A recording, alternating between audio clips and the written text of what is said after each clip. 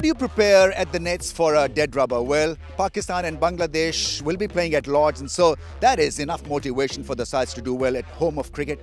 Bangladesh have been so impressive in this World Cup, led by their star performer. Shakib Al Hasan has been magnificent, and all eyes will be on him once again.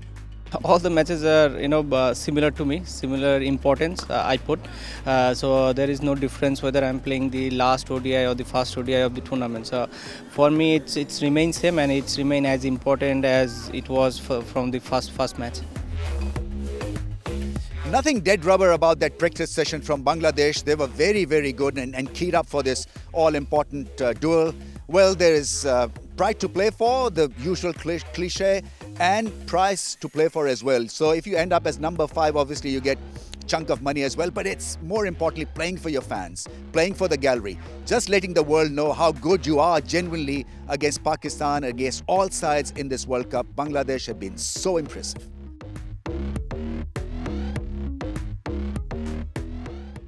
Pakistani fast bowlers in action in this session.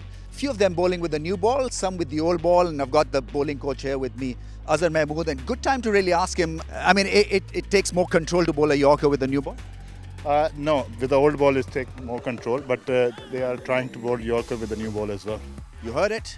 It's all about control, it's all about guile, it's all about commitment.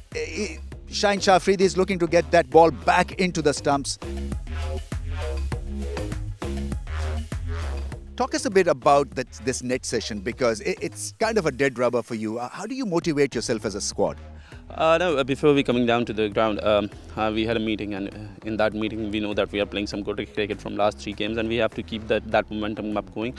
And obviously when we come into the ground, there was a game which we played, and we have teams, and we support each other by carrying the ball towards each other, and that really gets you on as a team. So I think it's the motivation is there. And then we had fielding.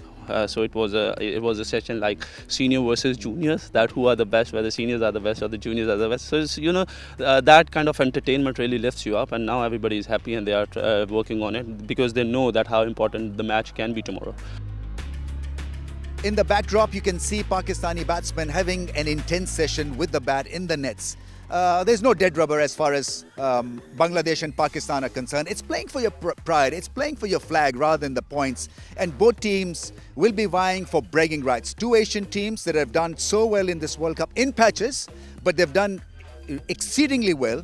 And playing for the fans, playing at home of cricket at Lords, it spurs you on, and I think that feeling has got to remain with the team. It appears to be that feeling in the nets for both Bangladesh and Pakistan. Go for it, I say.